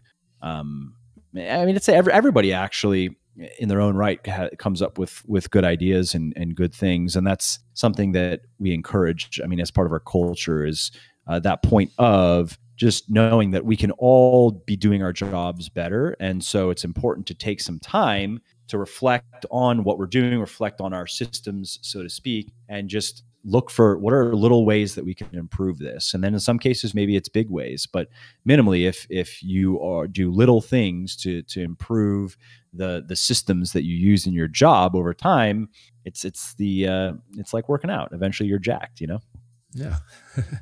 And the last question we're going to take today is then we're going to do the giveaway. The second giveaway is, do you have any advice for people that need to heavily restrict carbohydrate intake due to medical conditions? For example, timing for the few carbs per day or supplements that would be useful? Yeah, so timing can definitely work. Obviously, after workout, post workout body is going to be very your muscles in particular are going to be very sensitive to carbs and to insulin, and are going to want to suck them up. So that's something that's common. Like I've worked with people who have type 1 diabetes, for example, and that's in a number of cases they needed to keep their carbs relatively low, not like keto low, but relatively low. And so yeah, we would time post workout was common. Sometimes a little bit of carbs before the workout, and then a large amount post workout, and maybe not much otherwise, at least beyond vegetables and maybe a piece of fruit. But like the heavier carb foods were usually post workout. As far as supplements go, well, let me just say in terms of amount, it's okay if you need to eat less carbs. It's not like you're screwed. You can still do well. Of course, a higher carbohydrate diet is more conducive to muscle and strength gain than a lower carbohydrate diet. We know that, but don't let that be a determining factor. It's not a make break point at all. I mean, if you look at some of the newer research on keto and muscle gain, yes, you definitely can gain muscle and strength on a keto diet. Again, you're probably going to do better on a high carb diet, but you can do well on a keto diet. So don't sweat it. As far as supplements go, berberine is a great supplement. Now, if you have a medical condition, I wouldn't necessarily just start taking berberine. I would talk to your doctor first. But berberine is very, very good at increasing insulin sensitivity, which is going to help your body do better with carbs. It's actually something that we tried to put into Recharge, and we are working on a new formulation. Curtis has come up with a new formulation. I think nobody else. Yeah, I mean, he did a great job on it, and nobody else had anything on like. That was it. He just said, here we go. Here's the new Recharge. And we would love to put berberine in it, but it actually tastes like puke. Literally like puke. You drink anything with berberine, it tastes like you puked in your own mouth and you're swallowing it back down. So no berberine in the new Recharge, but we probably will sell it as a standalone. That's something we're going to be coming out with. It'll probably be a next year thing. Some basics. Like I would like to have a vitamin D, for example, because while Triumph has 2,000 IUs, that's a good baseline. Some people do need to take more. Like me, I do need to take more. So I would like to have also, a 5,000 IU capsule of vitamin D. So then I can explain to people, hey, this kind of goes with Triumph. Doesn't mean you necessarily needed it, but here's something that goes with Triumph. Berberine, right? It would be like just kind of goes with Recharge. We couldn't put it in it because it's so disgusting.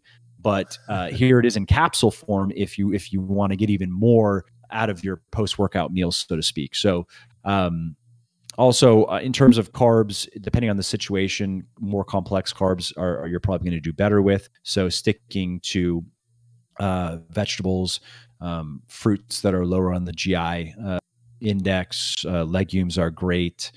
And that may matter. For some people, it does difference in terms of how their body responds, not in terms of body composition, but in terms of how they respond to, like, they eat a bunch of carbs. Do they feel like they're going to pass out, or do they feel energized? That can be a big difference between, is it white bread versus like Ezekiel bread? It does make a difference for some.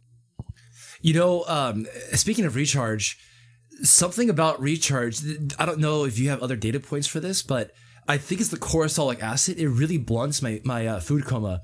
If I know I'm gonna get food coma from a meal, it really makes like a noticeable difference. Not always. If I do a Thanksgiving dinner, I'm fucked. No, you're dead. Yeah, that's the whole point. You eat until you act. Yeah, but no, it blunts the food coma for me, I want to actually ask one more question. I lied to you. I said this is the last question. It's not. Someone in chat with mods mystery reminded me. I know, first time on this, and I'm just like, I lied. But micellar casein versus calcium caseinate. I could not find a good explanation why calcium caseinate is so cheap and why it's maybe not the best idea. I remember reading it a long time ago, but I couldn't find it again. Enlighten us, please. It's just when you look at it from like a molecular,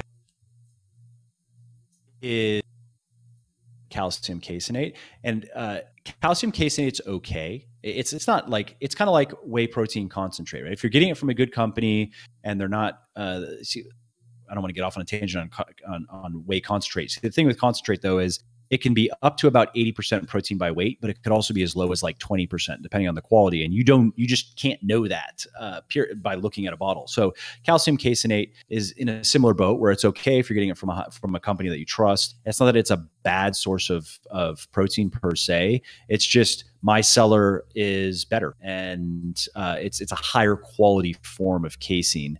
And in terms of there isn't much research that we can look at to know whether using micellar is going to be better than calcium over the long term.